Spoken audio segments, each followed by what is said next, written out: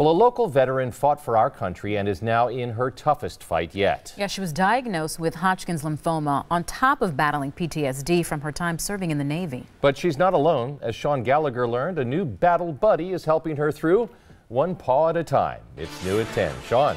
Yeah, George and Shannon, for a Navy veteran like Katie Napper, toughness, something she has in spades, but dealing with PTSD, planning a wedding, and a cancer diagnosis can be too much for even the toughest sailor. That's why her classmates and a veteran services coordinator at Concordia wanted to give her an extra 4 legs to lean on. Oh, I was excited. Yeah. It was overwhelming, actually. On this Giving Tuesday, Katie Napper was given something greater than she could have imagined. It's time for you to meet your new puppy, your new battle buddy. The comfort dog was donated by a veteran support service out of Minnesota for no cost. A teammate, a companion, a person you can rely on and will have your back no matter what.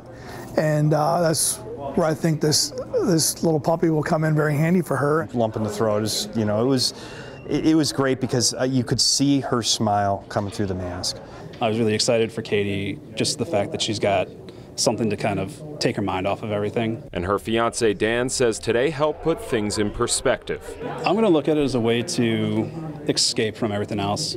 I mean, there's nothing better than taking a dog or a puppy for a walk and teaching her how to, doing all the normal puppy stuff that you get to do with a dog. But normal puppy stuff can be a lot. But with everything else going on in her life, Katie welcomes it with open arms. I'll deal with that over some of the other stress for sure. Now, Katie didn't say she has a name for the dog yet, but she'll be able to get her some sweet new toys. Her classmates at Concordia heard what she was going through and opened their pockets. They gave about $200 for her to get started with some pet supplies. You can get some bonies with that. Thanks, Sean.